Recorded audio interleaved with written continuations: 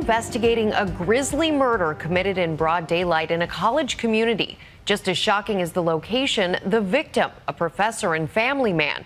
And now as friends and former students remember this beloved teacher, police struggle to piece together a puzzling crime. Who killed him and what was the motive? ABC's Matt Gutman has the mysterious clues. Okay, what's going on with him? I don't know. The driver's side window is all bashed in, and he's got blood all over his head. A 911 call punctuating the morning calm. A vivid description of Florida State law professor Dan Markel in his car, dying. He's inside. I don't know if somebody tried to shoot him or if he shot himself or what. I don't know. This isn't the domain of gunshot victims, but college professors and family men like Markel, who earlier that morning had dropped his two sons off at daycare and drove home. There in his garage, left for dead until that neighbor found him checking on the curiously open garage door. Okay. All right. He's standing by, and I've heard about break-ins in the area, and so I decided to walk over and take a look, and the garage door was open, and asked him what was happening, and then I saw the window shattered. But Markel, a renowned law professor, wasn't robbed. A law enforcement source tells ABC News the assailant waited for him in the driveway, then followed Markel into his garage. A single bullet hitting Markel beneath the jawline, but it didn't kill him. He's still moving around, so he's alive. Markel would die 14 hours later at Tallahassee Memorial Hospital, just a few minutes' drive from the house. The sandy-haired scholar with an Ivy League pedigree leaving behind his sons, 2 and 5. And a deepening mystery rattling this tight-knit community.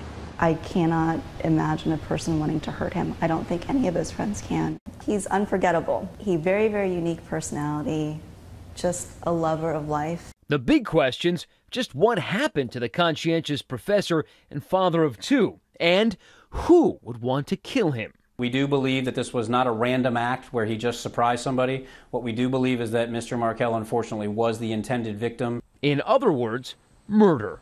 The investigation begins with that 911 call. 12 long minutes describing the gruesome scene from a 72-year-old neighbor. I came back over, and his driver's side window is shattered, and he's battered and can't answer. And that first clue. Another neighbor telling police about a silver Prius speeding away. Nobody saw the person come or go. Maybe they saw the car. Is this professional? Is this a crime of passion? What do you think? It could be either a professional or someone who just wanted him dead who isn't a professional. We can't tell. Anybody could have gotten that access and committed this offense without being noticed by anybody.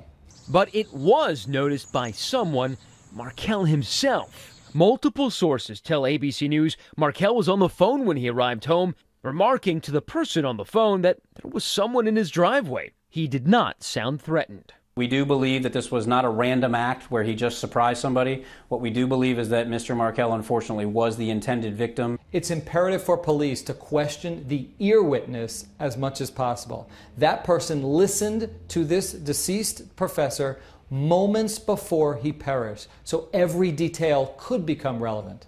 Then minutes later, that silver Prius seen speeding from the scene. A vehicle of interest, but what about a person? Harvard and Cambridge educated, Markel had a controversial blog, the Prof blog. Could this be clue number 2?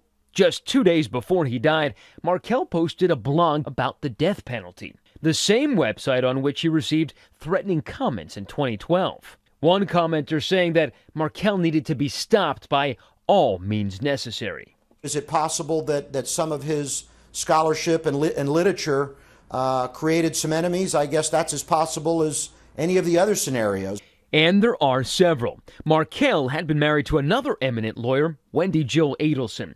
Together they had those 2 boys. But their love soured, turning into an ugly divorce with squabbles over child custody. Friends telling us Markel described the day she left him as his Pearl Harbor. Adelson said through her lawyer that she is just devastated and scared to death. Police tell ABC News they questioned his ex-wife. Sources say it lasted for hours. But police say they questioned many who knew him. And the fact that there are no suspects, at least officially, that doesn't mean the police aren't looking at certain people. I hope that they have their eye on certain people and they're just not telling us. Only one witness could positively ID the killer, Markel, bleeding out in his car. You hear the neighbor in that 911 call urging EMS to hurry and told they were on their way. He better be if this guy's got a shot living. 19 crucial minutes would pass between the neighbor's call and paramedics' arrival, raising questions of whether or not Markel could have been saved. The dispatcher blew it. He screwed up. Had they gotten there earlier, we might have known more information from him, and he may have survived. On that 911 call, you can hear the dispatcher's confusion. I'm changing the location. The man who runs Tallahassee's dispatch center tells ABC News the operator didn't hear the caller mention the gunshot wound at first. On the onset of the call, it was entered into the computer system as a man down versus a gunshot wound. All of that creating a toxic brew of confusion and delay in the response, as one EMS unit was replaced by another. And 19 minutes is a long time. We're making changes in this review to make sure that this atmosphere doesn't happen again. His blog once used to share his opinions, now a place for those who knew him to share their grief. Late this week, investigators increased the reward for any leads to $10,000, hoping precious clues might help unravel this mystery. For Nightline, I'm Matt Gutman in Miami. Thanks to Matt Gutman for that report, and stay with ABC News for the latest details on this developing story.